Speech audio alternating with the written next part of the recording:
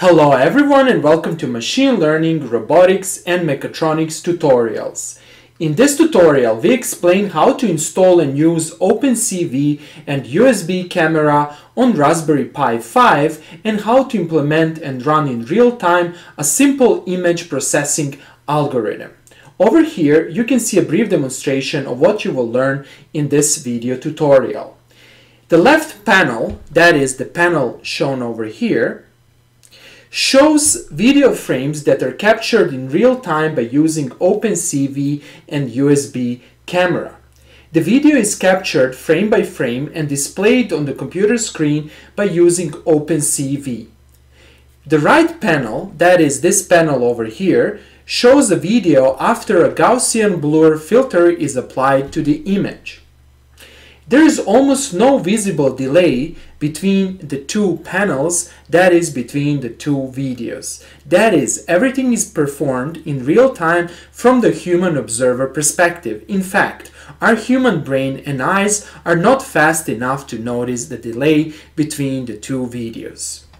Over here, you can see the Python code that produces these two videos.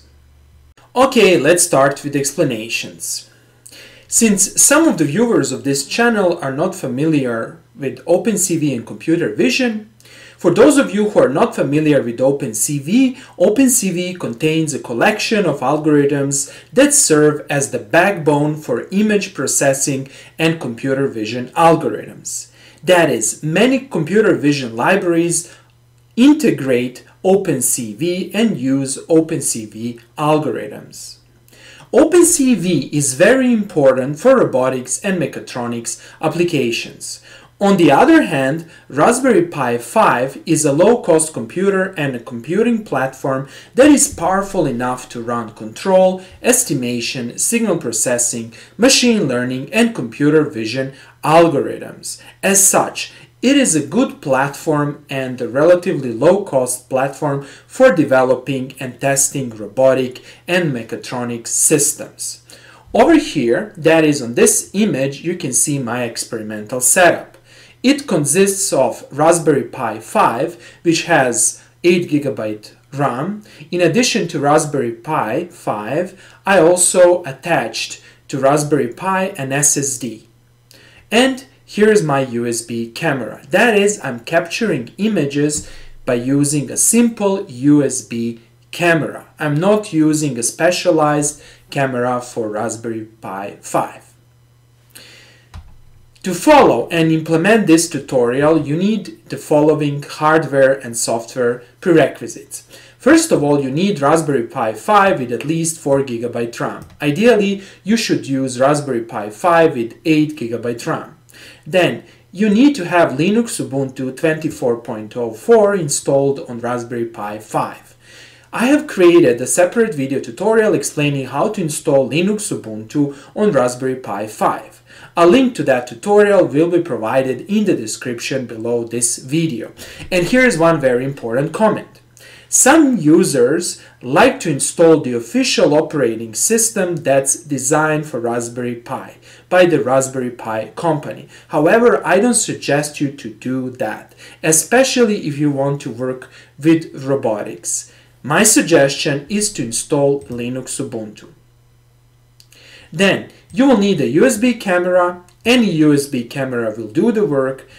Then you will also need Python. However, Python 3.12 comes as an integral part of Linux Ubuntu 24.04. Consequently, you will not need to install Python.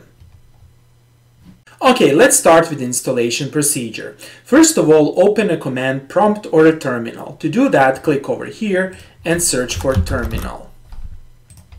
Here it is. Now, I'm going to resize this window such that you can see the commands that I'm typing and such that I can follow the manual shown over here. The first step is to verify that we have the proper Linux distribution. To do that, we need to type this. And as you can see over here, I'm using Ubuntu 24.04. Next, we need to verify that Linux Ubuntu can recognize the USB camera. Namely, attach the camera to the USB port of Raspberry Pi 5 and in the command prompt type this. Enter your password and here it is. You can see that my USB camera is recognized. The next step is to make sure that we can actually take images by using our camera. For that purpose, we need to use a built-in program that comes with Linux Ubuntu 24.04. The built-in program is called Snapshot. So click here and search for Snapshot or search for camera. It really doesn't matter. The program will pop up. And over here, if the camera is properly installed, you will be able to use the camera. However, what you can see over here, no camera found. Now, I will explain this issue since this issue is very important. Sometimes this software, as you can see over here, for some reason doesn't recognize the camera. And this might be a bug in this software. So I'm going to close this software and I'm going to try the second option. I'm going to try to install Cheese. Cheese is a program that's used in Ubuntu 22.04, that is in the previous version of Linux Ubuntu for capturing images. So I will first type this to update and upgrade my system. This might take a while. And after this command, we need to install snapd. So let's be patient over here. Since if you didn't run this command for example, several weeks, it might even take several minutes to update and upgrade everything. Then after that, let's type this. And finally, let's install Cheese.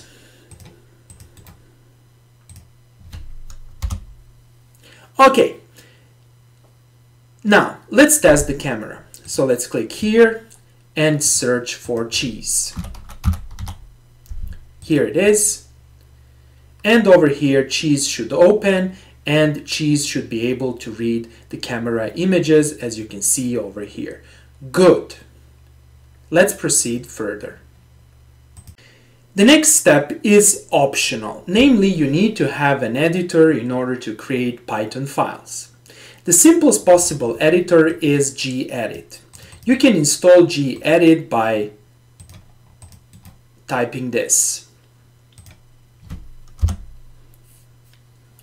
Now, you can simply use gedit by saying, for example, gedit file1.py, for example. And over here, you can type Python file. That's it.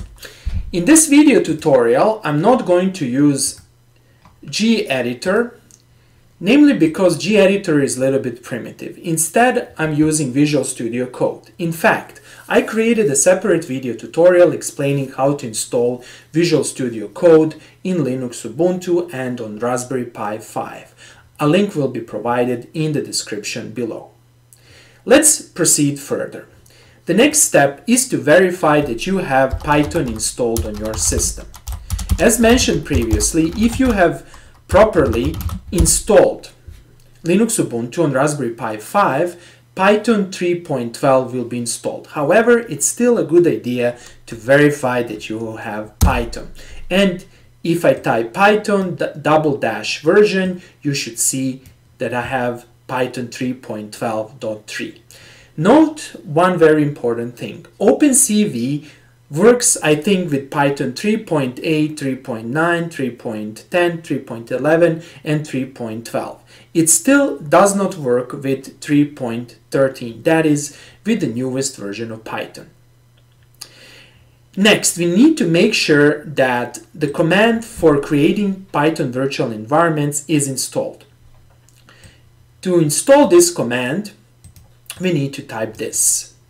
Let me now select this, copy, and paste over here.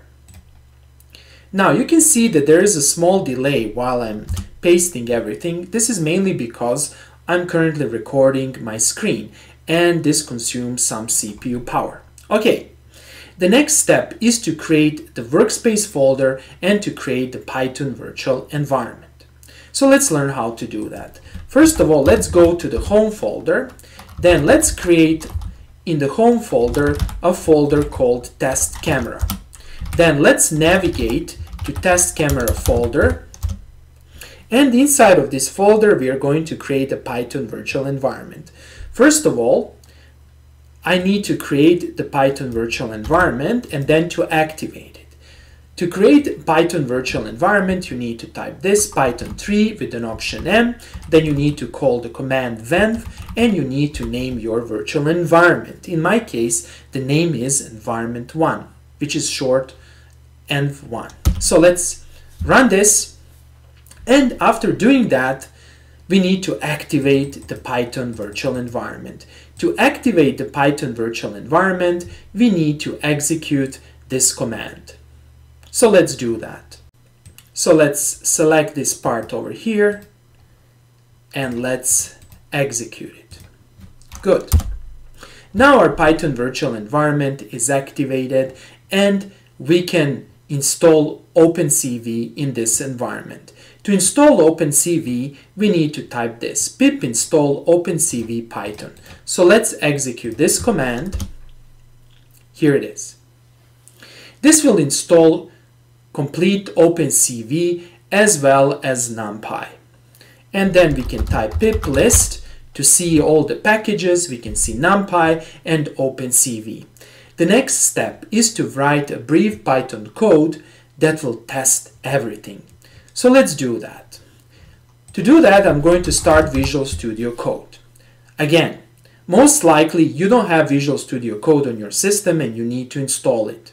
If you don't want to install it, you can use gedit to create a Python file. If you want to use Visual Studio Code, install it by using the instructions provided in the video tutorial given in the description below. So let's start Visual Studio Code. And over here, I'm going to paste the content of the file that I wrote previously. So here's the file. I'm just going to open it and I'm going to paste its content in order to save time. Control C, then let's go here. Let's create a new file, new file. Let's call the file as test1.py. And then let's save it in the workspace folder and let's paste the code over here and let's explain this code line by line. First of all, we need to import NumPy. Then we need to import OpenCV. Then over here, we need to create our camera object. To do that, we call cv2.videoCapture and over here we need to assign, or better to say, to write the camera device number. This number can be 0, 1, 2, 3, etc. It's not an arbitrary number. Namely, Linux Ubuntu assigns to every video device a certain number. In our case, it's 0. To find the exact number, go back to the terminal, open a new terminal, and inside of this terminal, you need to execute this command over here. Here it is. And this command will list all the video devices on my system. I don't know why I have video 19, 20, 21 until 37. The most important thing are video 0 and video 1. In my case, the camera is video 0. And consequently over here, I have 0. If 0 doesn't work, that is, if Python raises an exception, then change this number to 1 or 2, 3, etc. So it will require some trial and error in your case. Then over here, I'm asking if the camera is opened, then I'm printing the message, otherwise could not open the camera. While true, this is an infinite loop, I'm doing the following. I'm reading the frame from my camera, I'm checking the success. If I was not able to read the frame, then I'm printing this message and I'm breaking this while loop. Otherwise, let's see what I'm doing here. I'm applying a Gaussian blur to the recorded frame frame is recorded by camera.read.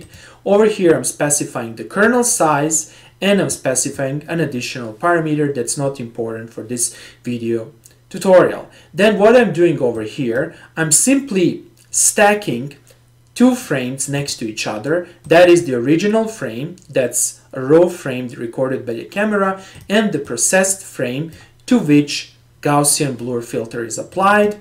I'm stacking these two frames horizontally next to each other, and I'm creating a matrix, and then I'm using CV2 image show function to plot the image, that is to plot both frames next to each other, and that's it. And over here, if the user presses Ctrl+C, I'm going to close all the windows.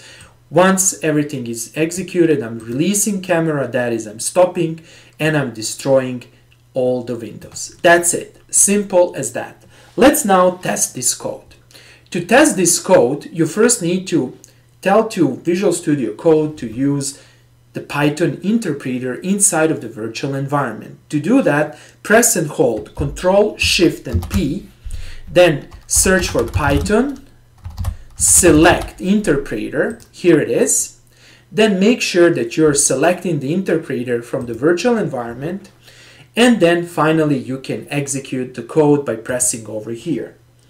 And let's see what's happening. The camera is successfully opened, and you can see the camera images. Now what I'm going to do, I'm going to lift everything because the camera was below, and you can see the videos over here. Looks beautiful, looks amazing. Okay, that's all for today, and thanks for watching.